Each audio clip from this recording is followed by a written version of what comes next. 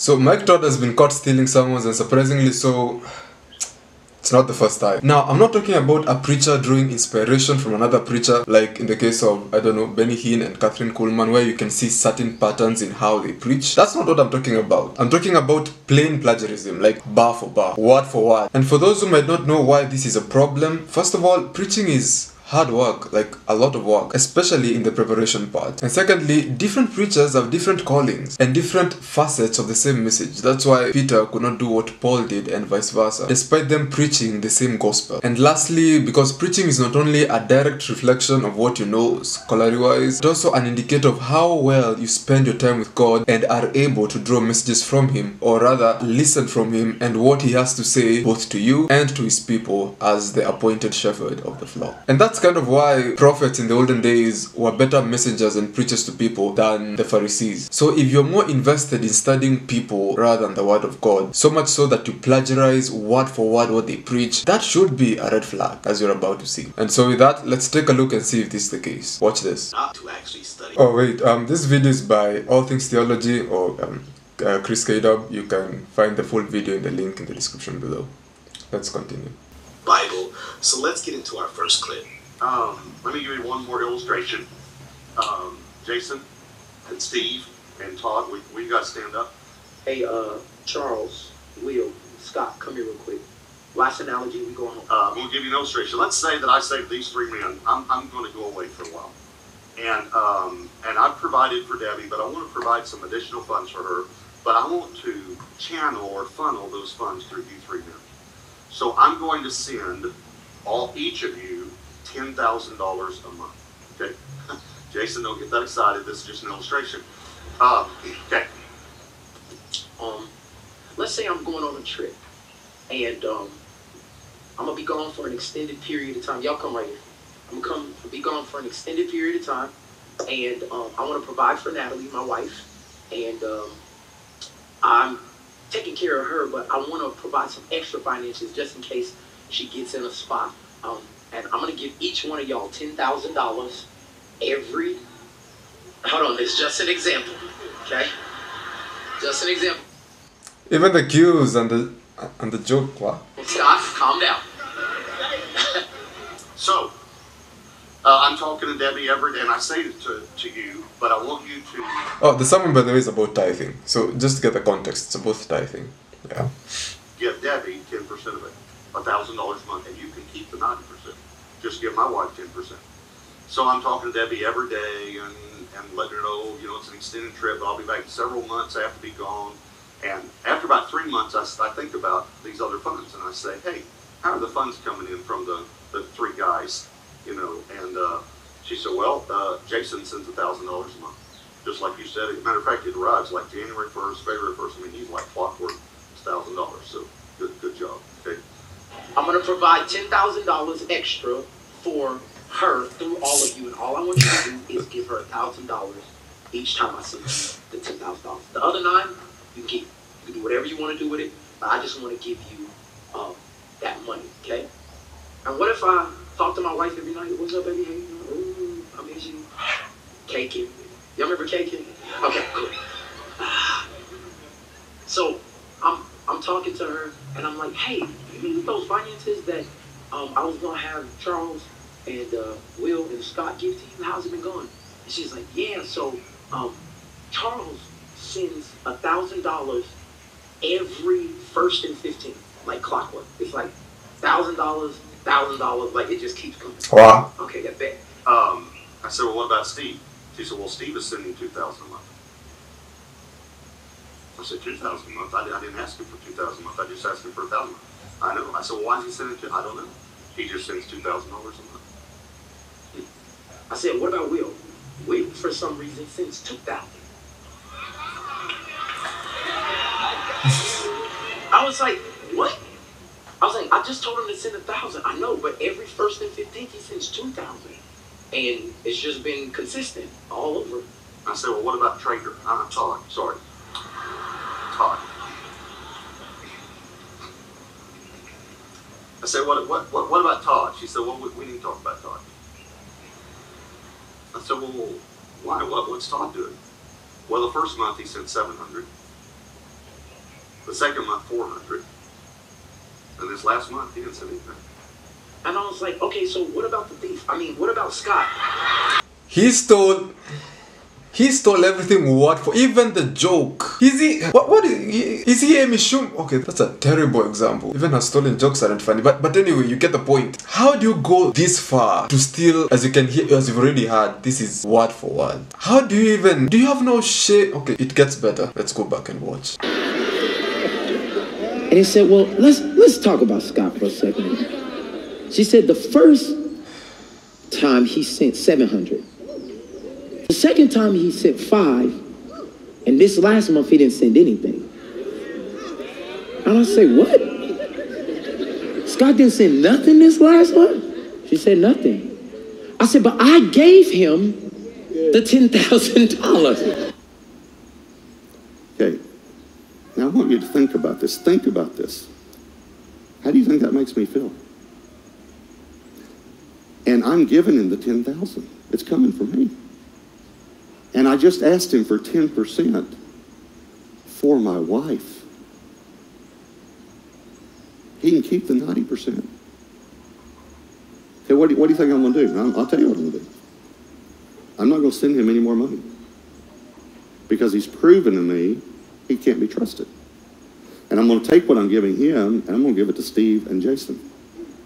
Because they've proven they can be trusted. Who would I stop sending resources to? You're not a bad person if you don't tithe. You're not a bad person. Watch this. Not because he's a bad person. Yeah. It's because he didn't do what I asked to be done with the resources. Okay, listen to me very carefully. Tithing might be more personal to Jesus than what you thought. Could it be said that tithing may be more personal to Jesus than we think? He has the power, and if you say, well, word for word, the points, everything, straight from the next student's notebook. No changing of handwriting, no changing of words or punctuation marks, no replacement of words, everything. Now the problem is, let's not even get to whether the illustration about tithing is correct or not, theology-wise, because the story says, basically, God blesses you and expects you just to give 10% to his church, his wife, right? I don't know if that example is relevant, because then this illustration excludes you from the church. It puts it as though Christians being blessed by wealth and the church are two different entities, and that's not true. Let's not get deep into that. The point is, God gives to you and he expects you to give a tithe. I think we get the moral of the story. But the fact that he doesn't even credit the source, he preaches it as though it's his own. That to me so far is what astonishes me. And let's keep listening. I can't believe you just take it away and give it to the others. If you don't think Jesus would do that, read the parable of the talents. When he took from the one that wasn't faithful and gave it to the one who was faithful. He wants to provide for you. But why would he provide and bless people who will not even be concerned about his wife? It's a test, and it's very important we pass this test. And if you don't believe that's real, go study the parable of the talents. Even the references, my goodness. Where God literally took from the one who did not do what he asked him to do, and he gave it to the ones who were. Now listen to me. This is an example of me trying to provide for my bride. But Jesus calls the church. Let me just to remind you, is the church the bride of Christ? His bride. Wow. I mean, literally phrase by phrase, example by example, even joke by joke, you can see Mike Todd is very influenced by Robert Morris. And just in case you think this might be something I'm conjuring up, he definitely knows Robert Morris. Robert Morris actually preached many tithing sermons in Mike Todd's own church, including this one entitled What Test? 3 years ago. Mike Todd, in my estimation, has got much of his theology of tithing from Robert Morris. And again, this isn't to talk about the doctrine of tithing. You guys know my position on the issue. I believe it's primarily an old covenant practice, which the new covenant doesn't command law-based giving, but rather free-based giving. But maybe you're just saying, KWK, that's one sermon, right? Clearly. True.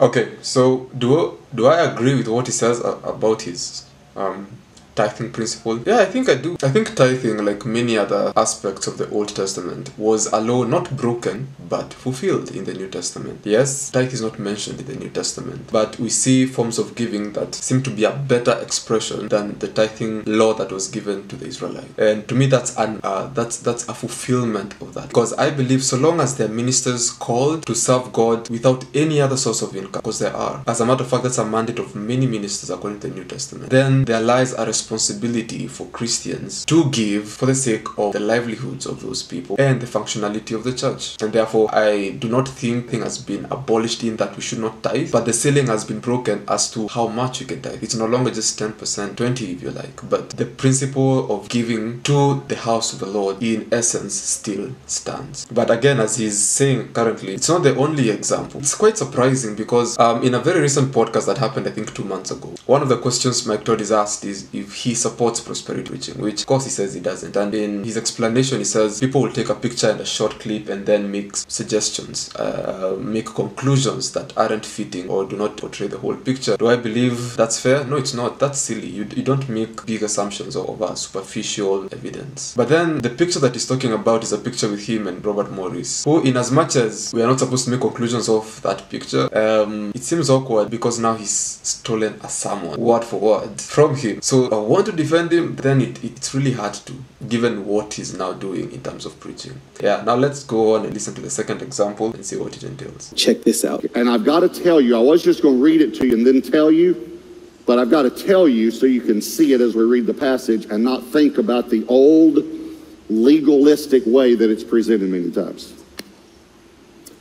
When I say don't rob God, I don't mean by you keep your tithe and your tithe belongs to him and so you're robbing God of money. I actually don't think that's what this means. I personally don't think that God needs our money. Please do, that's a personal revelation from his own personal study, if I may say so. Do you? I don't think he does. Here's what I think he's trying to say in Malachi 3, and this is what I'm saying in this message. And you could even put it after the 3 words, don't rob God, if you want. Don't rob God of an opportunity to bless you. And a lot of churches, and I want to apologize, they really do a disservice to this because they misinterpret the heart of God on the tithe.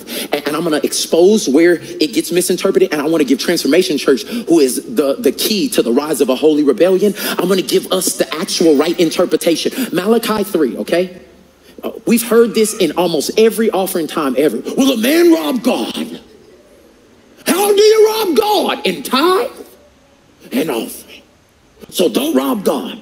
Give your tithe and your offering. That's not the spirit in which I believe God is speaking this scripture in. It's the fact that he takes it and regurgitates it as his own preaching. That is what is pissing me off about all this. He's not saying, I agree with this preacher when he says this. This is my personal feeling. He takes it and makes it seem as if it's his own revelation. And this is going to be very important going forward because we are going to see the process through which he makes or processes these sermons. And you're going to get shocked. This is a sermon prep routine of an actual preacher. When I begin to think about let's just be really practical. Who gonna rob God? No, I just like, God's here, you're here. Practically, could anybody actually Lord, give it to me, like right now, I ain't playing with you. I withhold my worship. Like what? Like, it cannot be that, will a man rob God of money? What is the only way you can rob somebody who's in authority? You don't rob God of money. You rob God of the opportunity to bless you. Wow. How can a man rob God? Not doing things his way. I'm sorry.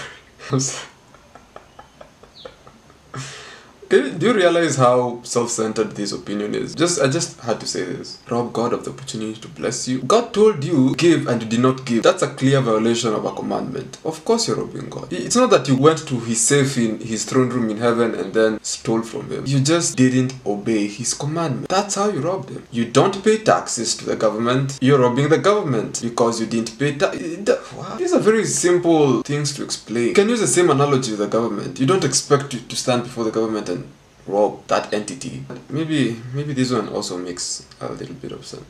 And he cannot reward you the way he wants to reward you. It takes faith to give the first 10%.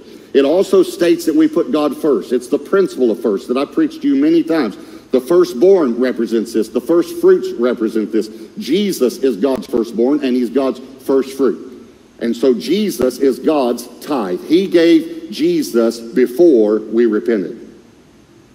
He gave Jesus hoping that we would then come to him and let him bless us. So this is what the tithe is. He wants you to see that you can never outgive him. Can I say something to you that you maybe never thought of? Jesus was God's tithe. He sent his only and his first son on a maybe so that he could get an entire family of people to believe.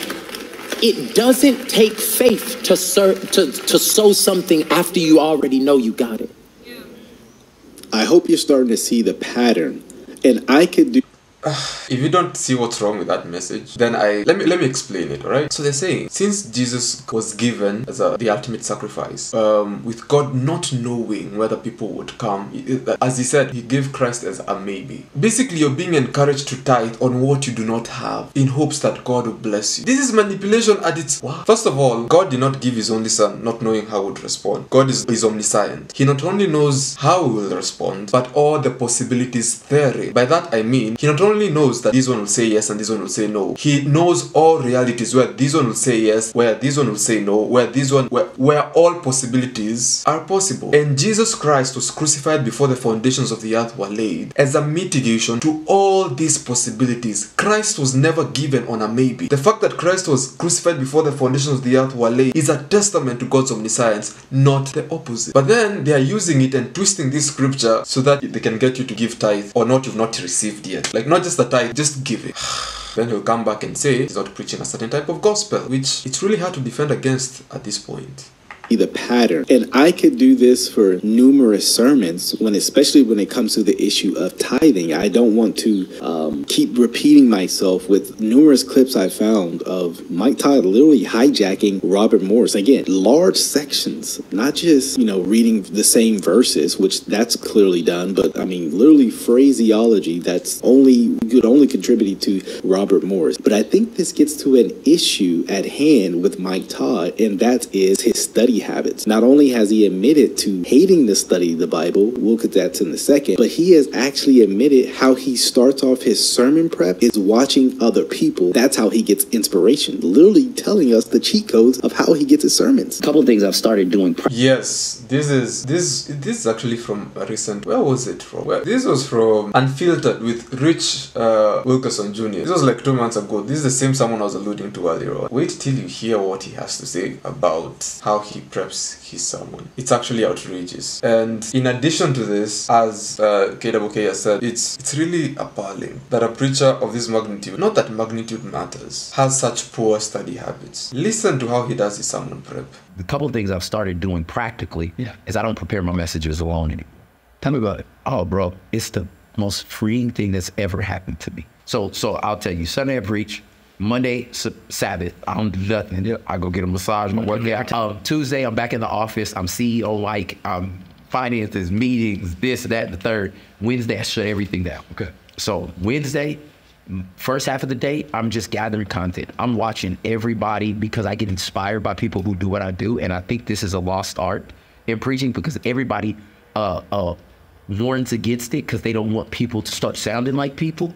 But it's like, basketball players play with basketball players. Like where in the world do you you only shoot by yourself and you only defend yourself? Like, it's a good take. You're weak. It's a good take. So I heard that. I'll listen to everybody. It's not a set group of people, but like I'm listening to see what's happening. Because it inspires me, and it speaks to me. So first half of the day, I'm just gathering ideas and content, and I'm all inspired. Second half of the day, I call my guys in, and I'm like, yo, this is what I feel like God said to me. Is that a rotating group? Same group? Mostly same group. Cool. And while he says it starts from Wednesday all the way till Sunday, we've seen that he spends half of Wednesday listening to other people, and then he has a team so that they can discuss as to how the preaching should go. He has not spent any time in a personal study, an intimate time with God, so that he can speak to you. And mind you, this is your shepherd, this is your pastor. Would you allow such a person to pastor you this way? And the sad part about this is not just a current thing. This has started from way before. There's a video called Making of a Minister that is an unbiased documentary on Mike Todd's life. I'll put the video also in the description. It's a great video, you should go and watch it. And it shows how Mike Todd progressed. And in every stage, you can not only see the inexperience, but how he does not study the word. He's given a youth group of around 200 people, tells them Bible stories that he remembers from his Sunday school days. And I had never studied, I'd never preached a message, I'd never been in front of anybody. I would go in there and I would be myself. I would use Bible stories that I learned from like McGee and Me, and like, I am straight. State expectations. Yeah, bro, like the Odyssey, like I was I was just using things that raised us, man. I was using things that were stuck in my heart.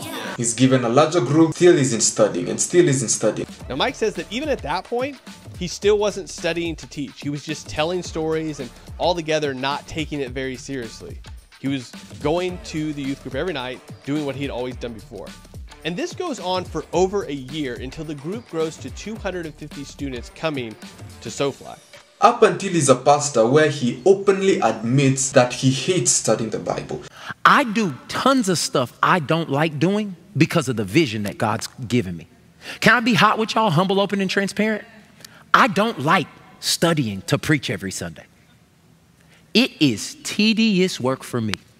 I start on Wednesday to get to Sunday. And I'm working on Thursday and on Friday and on Saturday, and I'm tweaking up until 30 minutes before service on Sunday.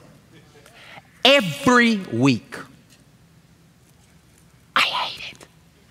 Now, there's a difference between getting tired studying the Bible when you're doing sermon prep and hating studying the Bible. You should be very concerned when your preacher stands on the pulpit and says he hates studying the Bible. And whatever he's talking about is the same Wednesday to Sunday schedule, which, as you've seen in the earlier podcast, doesn't really involve a lot of Bible study. I made a video a few months ago that spoke about a few aspects of Mike Todd that we should be concerned about. It was his sermon theatrics, his Instagram shenanigans, and his theology. And it's so sad to see that this has stemmed from way before. And because someone hasn't rooted himself in the word, because when you listen to another podcast he has with a friend of his, I've forgotten his name, he says how God spoke to him when he was doing Laying with Fire. If God spoke to you and gave you a message that brought you to the spotlight, why don't you sustain the same practice as a preacher? In the last video I made about Mike Todd, we saw how he compensated for the gaps in his sermons with theatrics. And now we're seeing how he's overcompensating with plagiarizing large portions of his sermons. And I hope you're seeing that decline. A decline that is honestly as a result of spending less and less and less time with God. And I get it, the church grows busier and stuff like that. But if you have time to spend half a day listening to other people and then calling other people to help you package what you think God has told you by listening to other people rather than listening to his word, I don't think it's a matter of time or being busy. I think it's a matter of priority. Your priority is not in hearing from God or being in a secret place. And trust me, if your preacher is not in the secret place, you as a congregant, if you're listening to such a person, will never be a Christian who dwells in the secret place. If your shepherd is not in the practice of hearing from God and spending time alone with God for something as basic, not even for his personal devotion, but for something as critical as shepherding the flock and teaching for the purposes of correcting, building, and all those things we're told in 2 Timothy and Ephesians 4:13, then you, as a person who is under that person, will never grow in certain dimensions of the Spirit. Otherwise, if this video has helped you, kindly remember to like and share the video and subscribe if you haven't. My name is Rekin Mwanda and this is The King Christian. I definitely hope to see you on the next one. God bless.